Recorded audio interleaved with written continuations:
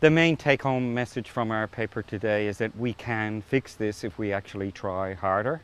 So our goal is to try and convince governments that they need to listen more to the science. We'd like to engage more with the government and look for the solutions that will turn around the Great Barrier Reef so that we can all still enjoy it in 50 years' time.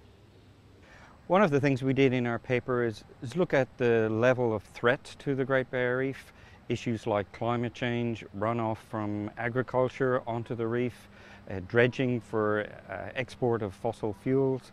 And when we looked at those stressors through time, we plotted them from about 1920 to 2050.